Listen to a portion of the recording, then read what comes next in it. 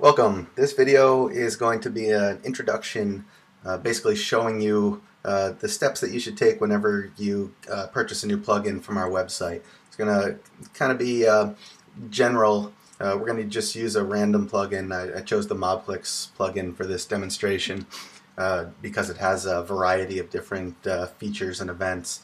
So we're going to show you basically what we recommend you do whenever you get a new plugin. So what we have here is just an empty Unity project. And first thing we're going to do, we're going to assume you've downloaded the plugin already. So you'll want to import the package, and you just go to Import Custom Package, and we're just going to go ahead and import this.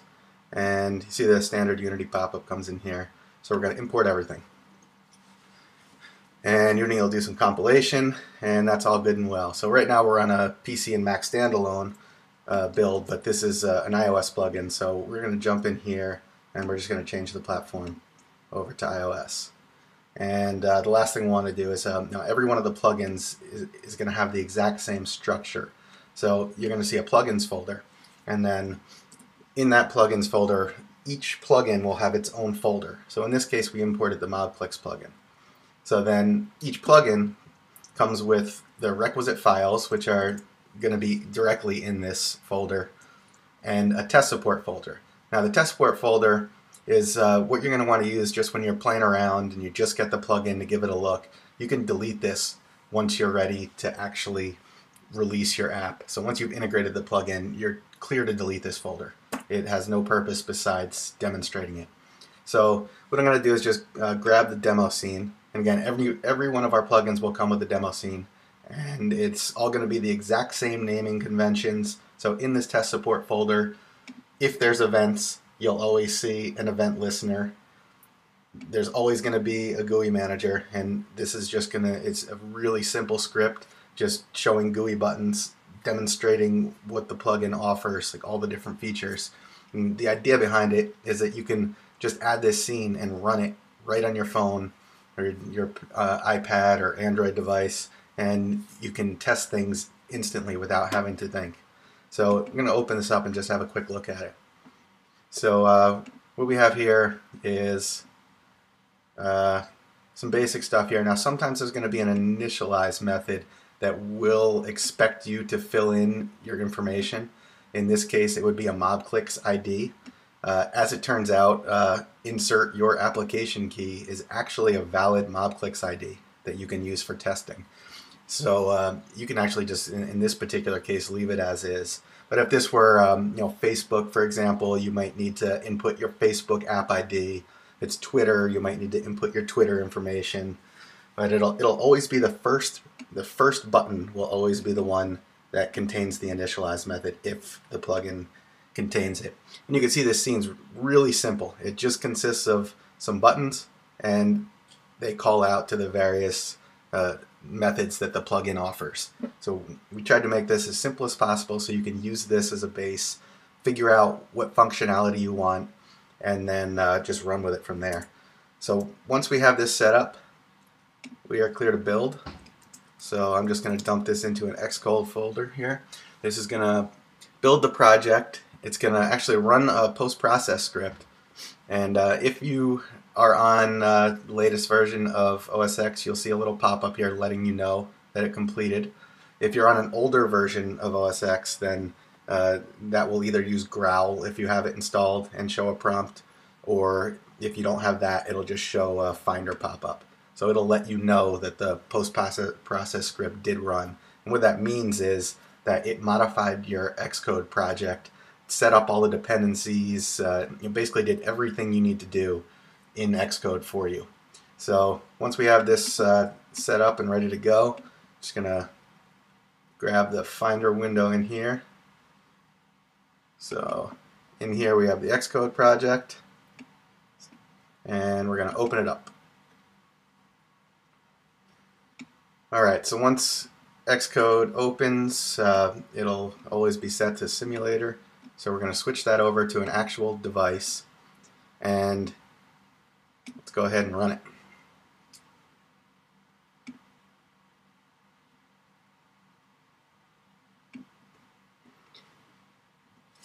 Okay, so that's going to launch on your device like normal. I am just going to set up mirroring here so you can see this running on my device. Okay, so what I'm also going to do is I'm going to open up the Xcode log. So if you don't know where it is, this button right here hides and shows the log. And Unity dumps a bunch of information in here, so what I like to do is just clear that initially. So now we have the log open, and we have the demo scene running on our device. You can see here. So what I'm going to do is I'm just going to start clicking buttons. So the first thing I'll do is I'll click an initialize button. And okay, so that's when there's an initialize or an init method, you're always going to want to call that app launch, or basically you're going to want to call that before you call anything else. And again, we use the same naming conventions for all of our plugins so that once you know how to use one, you know how to use them all. Okay, so once you've clicked initialize, we can go ahead and start playing with the other buttons. So the first thing I'll do is I'll click the 320 by 50 banner, the button in the top right hand corner, and this is going to do exactly what you'd expect. It'll make a 320 by 50 banner and place it on the bottom right, so you can see it right here. So what's also of interest here is you'll notice that you'll start seeing some logs in here. And what these logs are is any events that the plugin offers. The demo scene will log every single one of these events. So now you know the add view did receive add event fired. And that's a really handy way to play with it. So now we'll play with some more buttons on here. So you can see we can push the hide banner button and it hides it. Show banner will show the banner.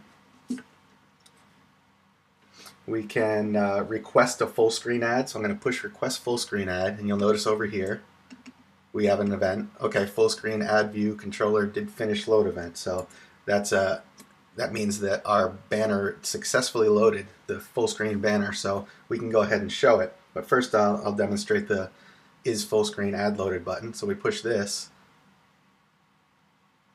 except I pushed the wrong button there, so disregard that. So push the is full screen ad ready, and it says true because we know that it loaded because we got this event momentarily, just a moment before. So let's go ahead and show that full screen ad. So I'll push the display full screen ad button, and sure enough, there's our full screen ad. We can touch the X and dismiss it. So there's and we see we have some more events down here. We have the full screen ad controller did dismiss ad event. So that's just letting you know that the ad is gone. We have another event that just fired here, and that's letting us know the ad view received an event. So we have another ad was loaded here. So I'm going to go ahead and push the 320 by 250 top button here. And what that's going to do is load a 320 by 250 ad and dock it to the top of the screen. So that there's one last button here we didn't press. So we have the load and show full screen button. So I'm going to push that. And sure enough, we have a full screen ad.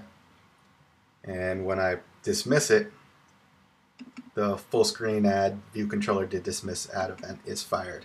So it's just a recommended way to play with a plugin when you first get it. Just open up the demo scene, jump in there, and just start pushing buttons and see what it does. And you'll see, watch these logs, and you'll get to learn how the plugin actually functions.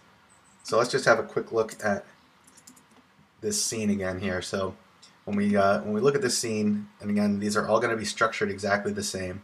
There's a prefab here. You can see it's a prefab because it's blue. And whenever there's a manager required, and you see plugin name manager, so in this case ModClicks manager, that just means that that particular prefab should be stuck in your initial loading screen. It's something that needs to be, in order for native code to communicate with your Unity app, this script has to exist. And they'll always be set to don't destroy on load. And you'll notice the game object name is always set to the class name. So something you're not going to want to change. If you do, native code won't be able to communicate with this. So it's important that you just drop this in your initial loading scene and then forget about it. It'll take care of itself from there. And the last little thing in here is in the test support folder, you can see the ModClicks event listener. So this script is just, it's basically the one that was printing all those logs we saw. And it's just showing you an example of listening to each of the events the ModClicks manager offers. So in onEnable, it just listens to all the events, and in onDisable, it removes all the event listeners. And that's just showing best practices so that if you add an event listener, you should always remove it. That's what the minus equal operator does, and the plus equal adds it, and the minus equal removes it. So if you follow this convention, doing it in onEnable, onDisable, you'll always be certain that your event listeners are properly added and removed. And then these are just really simply dumping all the logs into the, dumping all these into the console so that you can play around with it. And that's really all there is to it. Anytime you get a new plugin, if you just do the process we just went through, you'll be able to see everything that it can do, see all the events, and have a good idea of how it functions. All right, thanks for watching.